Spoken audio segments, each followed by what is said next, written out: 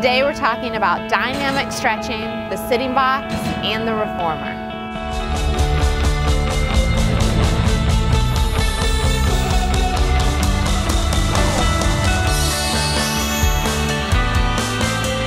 Welcome to the Pilates Show, where we explore creative and innovative Pilates tips and techniques to help deepen the skill level of the movement educator while having fun. I'm your host, Jennifer Gianni, and today we're going to explore the reformer, the big cat stretch, and the sitting box. So we're going to start with the fast dynamic pulsations. And in fascial fitness, they do this on the mat with no support for the hands or the upper body. So it looks something like this. So the knees are bent, the lower back is rounded, the tail is dropped, and you hold on to one wrist and you push forward while you pull back. So it's a little pulsation. And then you spring up and you change sides. And you spring up, and you also do this in an oblique curl, so a little bit of a diagonal.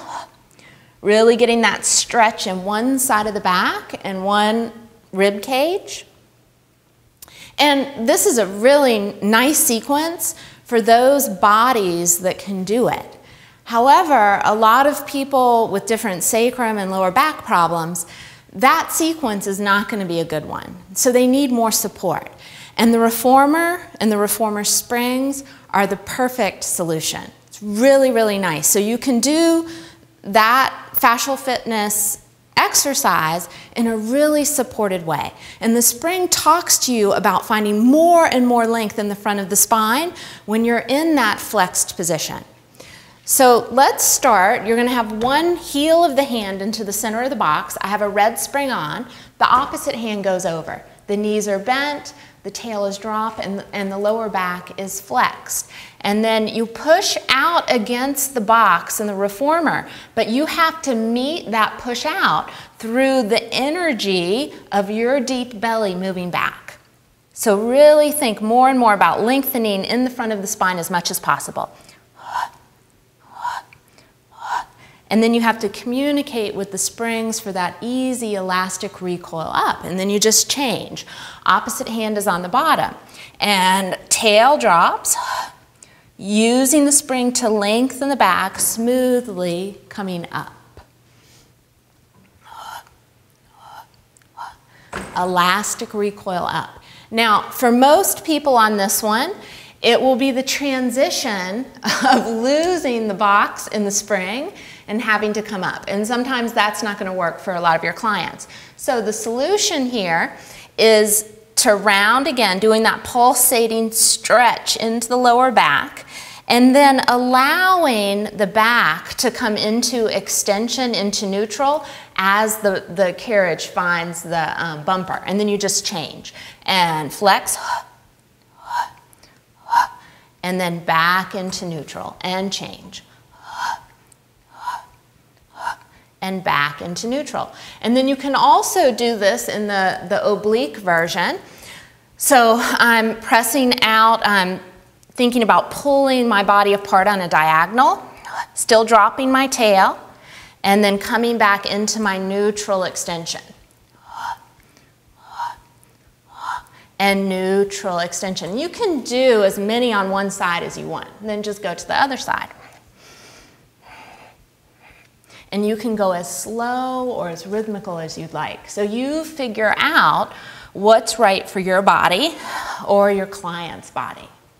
All right, so now we're going to look at that slow, dynamic, big cat stretch.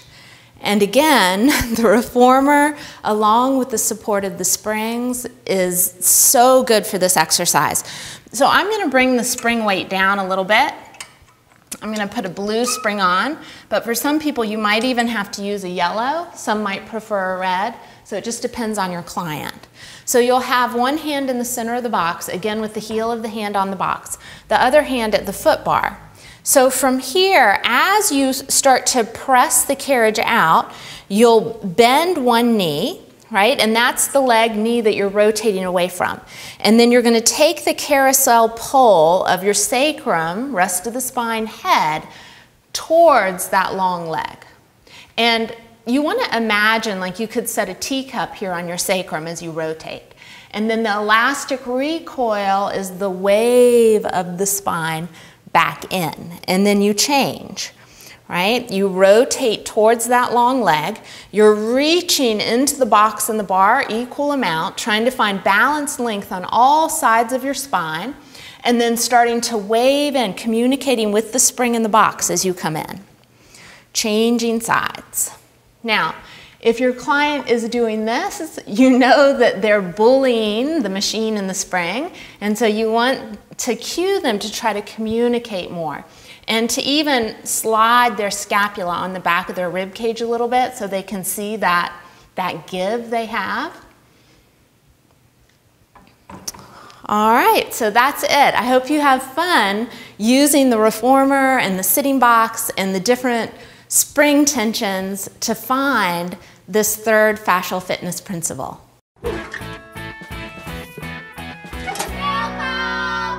Alesia wrote in 2 questions that we can answer at the same time. So the first question, she's wondering if we could elaborate more on the cue of slurping the upper inner thigh deeper into the pelvis. And her second question is about a cue, cueing the arch of the knee.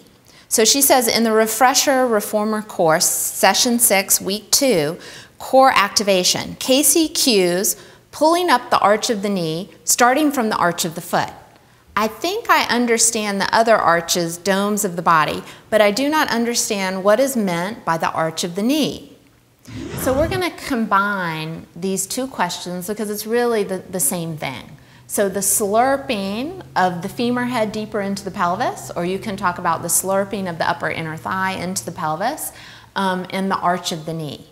So the arch of the knee, a lot of people use pulling up the patella, which could be a good cue, but sometimes that creates, for some people, a jamming into the back of their knee. So what we're talking about is we want you to visualize inside your knee, where the condyles of the femurs and the condyles of the tibia meet.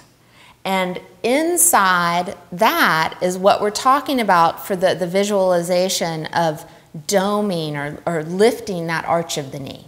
The best way to explore this is on the reformer. So I have a red and a blue, and we're just going to do some simple footwork.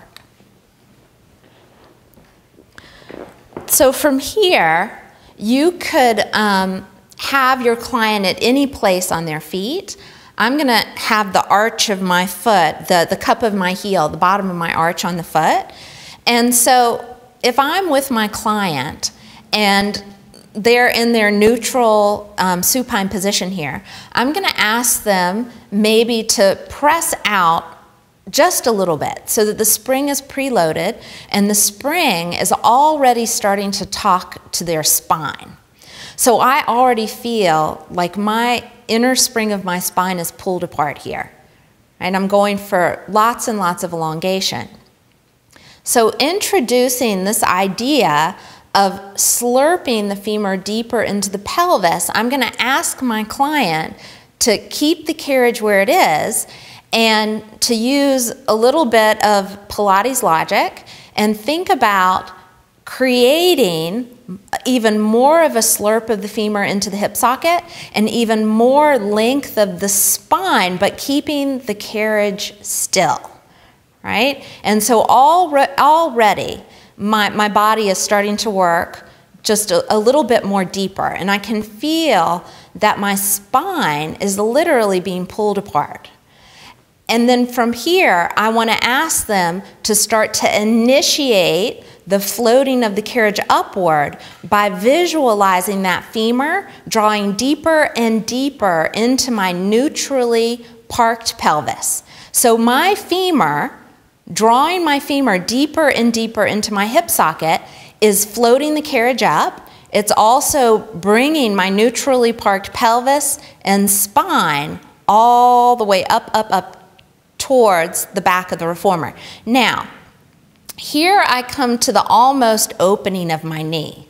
So here I want to maybe use some manual touches and also my verbal cues to start to bring that image of the arch of my knee.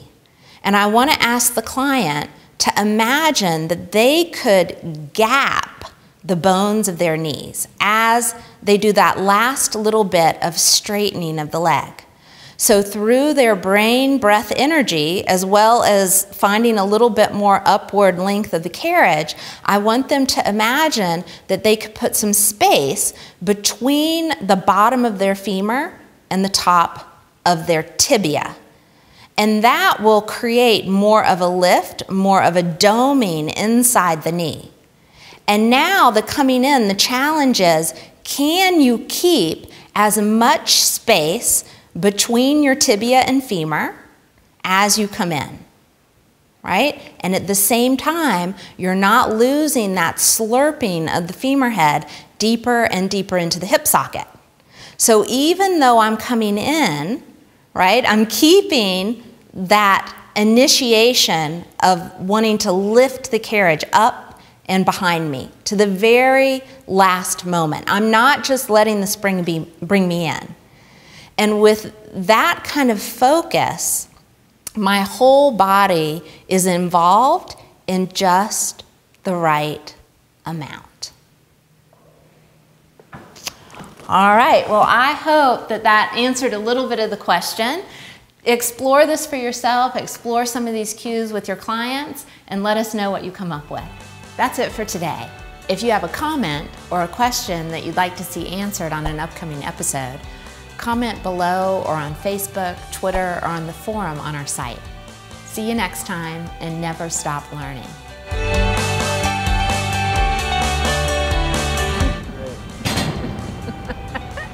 You're awful. Okay, good. Today we're talking about dynamic stretching. Today we're talking about dynamic stretching, sitting box in the reformer. Let me do it again.